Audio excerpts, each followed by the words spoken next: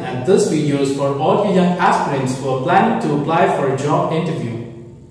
The most commonly asked question in job interviews is, tell me something about yourself, which is also quite often the very first question asked by an interviewer, and hence it acts as an icebreaker.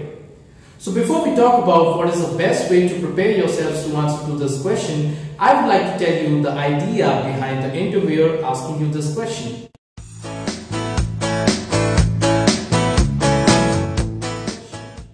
So the objective behind asking, tell me something about yourself, is to make you comfortable, to get to know the level of your confidence and communication skills, and to get to know a brief about your personal, professional and family background.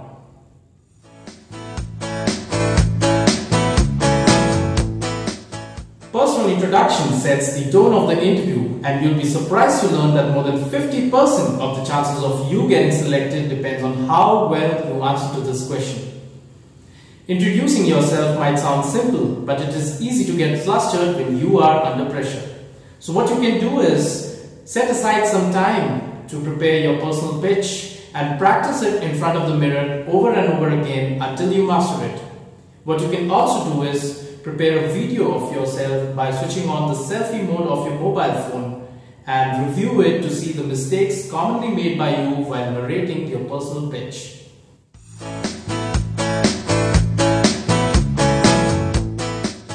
Formulating your personal pitch is a matter of self-assessment, and one must devote both time and effort to think about the most relevant details and powerful words which can be used to describe your life's journey so far. A personal pitch can be compared to a sales pitch, which is used by a salesman to entice your interest towards a product.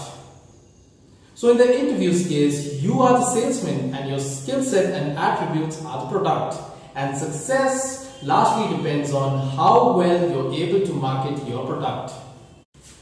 And as a matter of fact, if you're unable to impress the interviewer with your personal pitch, it might as well pose a question in his mind that how will this poor chap be able to pitch for our company's product and services when he's simply unable to present himself well. So believe you me, having a personal pitch ready can work out to be a great confidence booster which can help you create that first positive impression in the interviewer's mind and can ultimately help you get that job. Thank you for staying tuned and wish you all the best of luck.